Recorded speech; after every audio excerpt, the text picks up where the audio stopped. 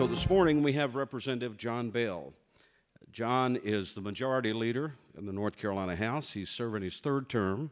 He's a graduate of the University of North Carolina at Wilmington and is manager of sales and business development for North Carolina Community Federal Credit Union in Goldsboro. He's no stranger to the needs of local government, as his father-in-law, Joe Gurley, serves as Wayne County Commissioner. Is Joe here? Is Joe with us? I'm just trying to help the man out with his father-in-law. That's all. We'll be celebrating 40 years of marriage this year. I know you need all that. You can stay in good graces with a father-in-law. So it's my honor to welcome the Majority Leader of North Carolina House, Representative John Bell. John?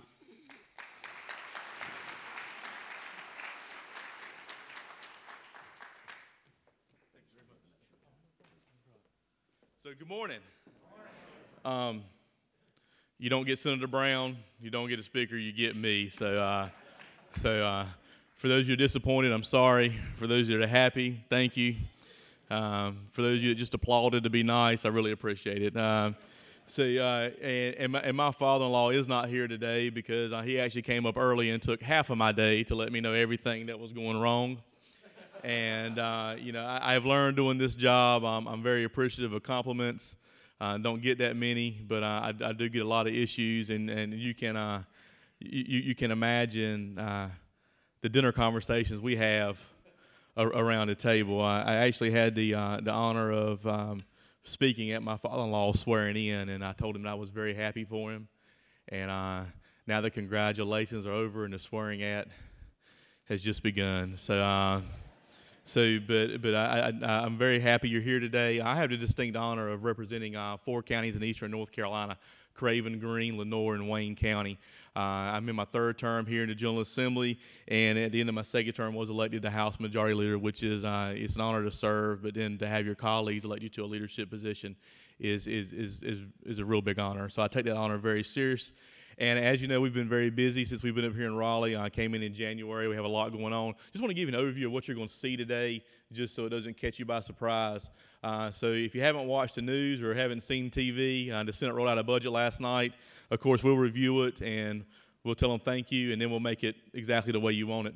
No, I'm just joking. They put together a good budget, and we're going to look through it, and we'll have some difference of opinions there, and we'll work at the differences, and we'll go into conference.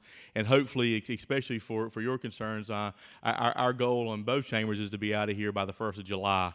We say that every year. Sometimes we accomplish that. Sometimes we remember what July was like when we're still sitting here in September, but hopefully that will not happen again this year.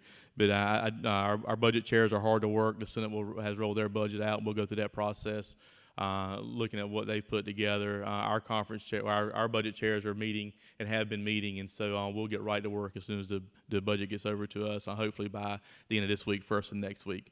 But a lot of issues that we've been addressing here in the General Assembly are very complicated, and issues that you face every day, especially my friends in rural North Carolina. How do we continue to support our metropolitan areas and want them to grow and expand and be prosperous, but not leaving our rural North Carolina areas so far behind?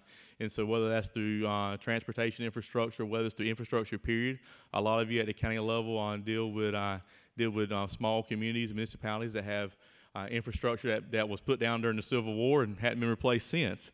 And so how do we continue to provide the same services to those citizens and what they expect? And so we do have issues there. How do we continue to grow our education system? K-12 is the backbone and foundation of everything that we do. We can have the best tax policies here in the state of North Carolina, but if you don't have an educated and willing workforce to work at the companies and factories, then we're lagging behind again. How do we expand broadband internet and get the folks in rural areas the ability to be able to compete? And we used to say in a statewide economy, a nationwide economy, but now we're competing in a global economy. So these are issues that we face, and how do we continue with our school construction? It's been a big concern of yours for many years, and how do we continue supporting you through the lottery funds to get the debt service and school construction needs met that you have? And so these are all issues, and we welcome all ideas to the table. We have 120 members of the House. They're all type A personalities, and no one's wrong. So if you want to throw some ideas in there, we'll be more than happy to consider those. But we do have a good group of Republicans and Democrats working across the aisle, working together to do what's best for the state of North Carolina. And I'm proud to be one of those 120 members that get to serve you, the citizens of North Carolina. The last thing I will leave you with, because I don't like speaking too long, is this. I get this question a lot, especially when groups come through, whether it's county commissioners, whether it's city leaders, whether it's community leaders, business leaders, is how do we continue to work together? And that's the key, because whether you live in downtown Raleigh, downtown Charlotte, or in Pink Hill, North Carolina, we all have to work together. Republican, Democrat, unaffiliated, we all have to work together to do what's best for the citizens of this state. That is key, and communication is key in doing that. So if we're not working with our local elected bodies, if we're not working with our county commissioners, if we're not working with our school board, we can't address all the concerns. Now, we're not always going to agree, but we can agree to disagree and move forward and do what's best for the state of North Carolina. And so I'm glad you're here today. I'm glad you've taken an active role in the association. You have a wonderful team that represents you. And by the way, if we ever file anything that's a concern to you, we know in less than 24 hours, because Joanna will pop through my door and say, oh, we got to talk about this.